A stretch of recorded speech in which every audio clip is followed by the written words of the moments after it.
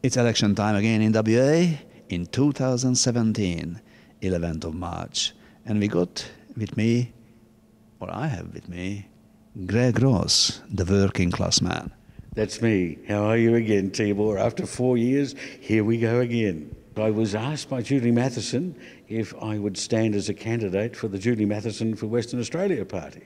I've nominated for Midland because it's me, it's a working class suburb. You know, it's full of people who are struggling each week to pay the bills, living week by week on wages. They're being told every couple of weeks, look, your job is going, but you can come back part-time, you can come back casual. And by the way, the pay rate's gone down. I'm an ordinary working bloke, still doing FIFO, still going 2-1. But I see what the cost of living is. I see all the parties coming out with we're for education, we're for transport, we're for all sorts of things. And in amongst that somewhere, stop. Could we just talk about ordinary families? The ordinary person is just being squashed. And you never hear from politicians until this time. And then suddenly we are going to do everything. And you think, well, if all that was necessary, why didn't you bloody do it anyhow in the last 4 years? Stop telling us that you're going to build this, you're going to do that, because you're not. You know, Ellenbrook Railway, mate, Ellenbrook Railway, look, there go pigs. I've just seen them flying by there. They've got banker symbols written on, but I've just seen them go by.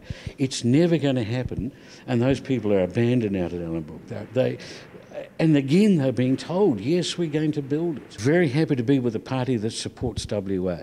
And I ground that down further in that I want to give mum and dad with the 3 kids trying to pay their rent in Midland, I want to give them a voice.